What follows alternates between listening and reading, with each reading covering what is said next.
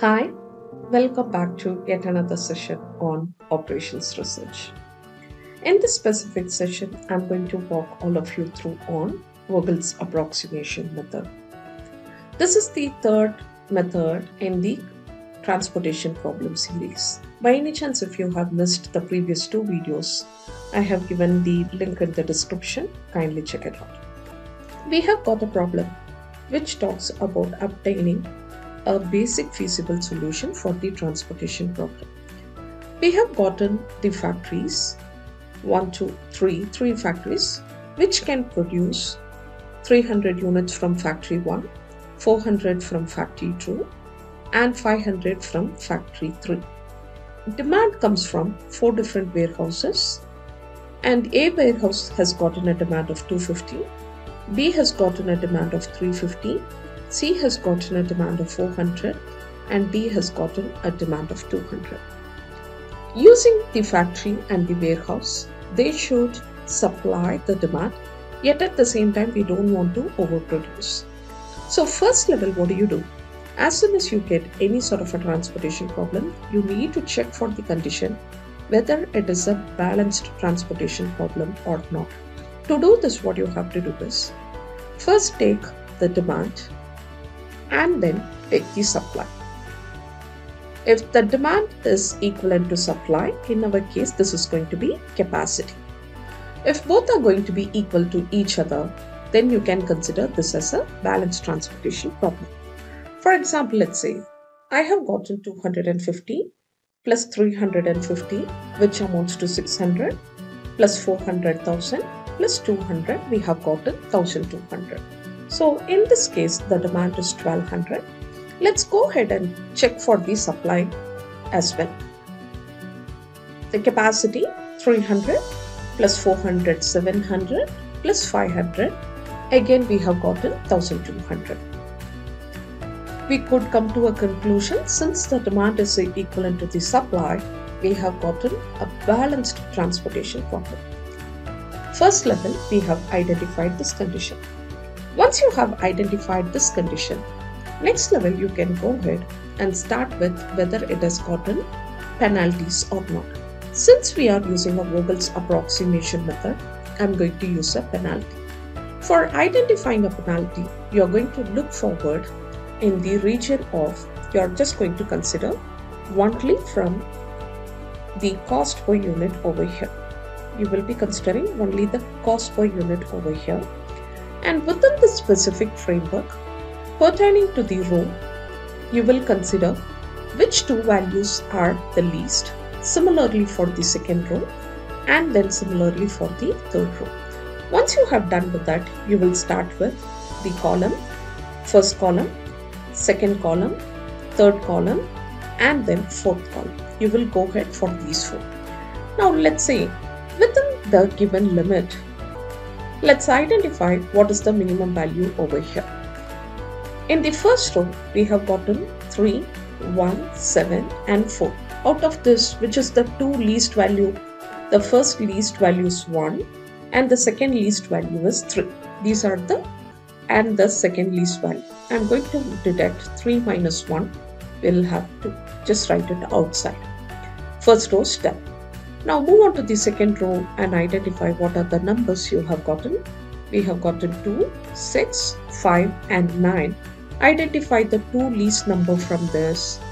The first least number is 2 and the second least number is 5. 5 minus 2, you will have 3. Write it outside. This is in terms of a cost factor that we are looking for. Now immediately go to the third row. In third row, we have gotten 8, 3, 3 and 2. Out of which is the least one? Yes, you are right. We have gotten 2 as a least and then 3 as a least. 3 minus 2, we have gotten 1. This is the first row penalty that you have identified. Now at the next level, we want to identify what is the column penalty that we have got. So column wise now, look forward 3, 2, 8. So which is the 2 least number? 3 and 2. So 3 minus 2, we would have 1. Similarly over here, 1 is the least number and then 3 is the least number. 3 minus 1, we will have 2 over here. Next number, look forward, next column 3, and then we have gotten 5. 5 minus 3, again we have gotten 2. Then here we have gotten 2, the first least number, and the next least number, the second least number is 4 and 2. So 4 minus 2, we have gotten 2. So now you have already identified the penalty for the column and the row wise. Once you have identified the penalty, identify which penalty has got the highest. Is it the row wise or is it the column wise? Now we could see that here we have gotten 1, 2, 2 and 2. But we cannot come to a conclusion of a 2 because we need to compare the row also. In comparing the row, we have identified 3 is the highest penalty. So I would mark in 3 over here. This is the first row that we are going to consider. In this specific row, when I say this specific row, we are going to consider. In this specific row, identify which has got the least value. You're right. We have gotten the least value at 2. So I just go ahead and allocate the value over here. Now compare which is the max minimum.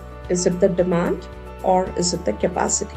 We have gotten the demand to be minimum. So I'm just taking 215. The demand for this location has already become 0 because we have exhausted. The demand is 250 and at this particular level we have exhausted. So this is finished. And when 400 minus 250, what would be the answer? Yes, you're right. We have gotten 150 over here. So when we have fulfilled 250, the capacity 150 is available. So first level we have done. Let's move on to the second level of a penalty checking. For the second level, now go ahead and identify which are the 2 least value. You cannot continue with the same, you need to go for the second one. So between 1 and 4, 1, 7 and 4, 1 and 4. So 4 minus 1, the new penalty is 3 for this specific row. Then here we have gotten 6 and 5. 9 is a bigger number, so 6 minus 5, we have gotten 1 over here. And then here we have gotten 2 and then 3. So 3 minus 2, we have gotten 1. And let's go ahead and identify the column penalty as well. Now come to the column wise and then identify 1 and 3. So 1 and 3 here we have finished in, so there is no penalty. 1 minus 3, you have gotten 2. Similarly here 3 and 5 is the minimum number. 5 minus 3 will give us 2. Similarly here 2 and then 4. 2 minus 4, we have gotten 2 over here. Compare the row penalty and then compare the column penalty. Identify which is the maximum penalty. You're right. The maximum penalty is at 3. And then find out which is the least. We have gotten 1 to be the least over here. So now compare. The demand is 350 and the capacity is 300. So the capacity, they can manufacture only 300 units. Though we have gotten a demand of 350, we can fulfill only 300 units from here. Take 300, which means the capacity of this factory is exhausted. No more capacity can be over here. So this also becomes 0. And here we have gotten 50. 350 minus 300, 50 we have gotten. So this way also we have finished it. Now what happens is this specific row penalty has become nil over here. Now go ahead between the smallest number 6 and 5 is the smallest number. 6 minus 5 we have gotten 1. Here we have gotten 2 and 3. 3 minus 2 we have gotten 1. Similarly, let's go ahead for the column penalty. So 6 minus 3, we have gotten 3. 5 minus 3, we have gotten 2. 9 minus 2, we have gotten 7. Now identify from the row and column which has got the highest penalty. The highest penalty stays at 7 over here.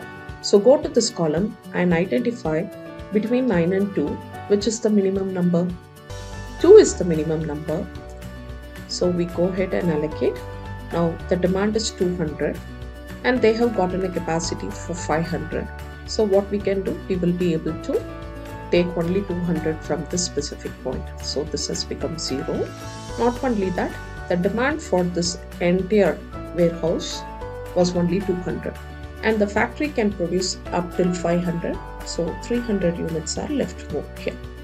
So now what has happened? When you look into it, this penalty has come out, and between 6 and 5 we have gotten 1. Then again between 3 and 3 we have gotten 1. Then look forward to the next scenario. 6 and 3 we have gotten 3 as a penalty.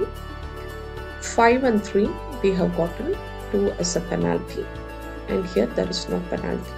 Between these two, maximum penalty, 3 is the maximum penalty. Go over here and identify the minimum cost. 3 is the minimum cost over here. So between 50 and between 300, we have gotten a demand of only 50 units from this specific scenario. The capacity is 300. So the capacity becomes 250 now. And here it is exhausted. Between 5 and 3, this is the only scenario that's left in the next level. So here also the penalty has become nil, and here also the penalty has become nil over here, and no more we can identify.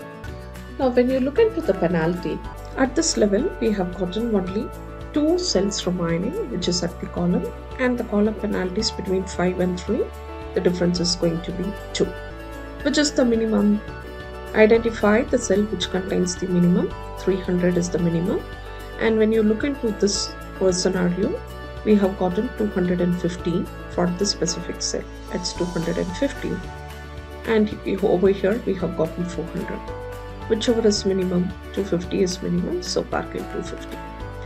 This 250 will become 0, and this 400 will become 150.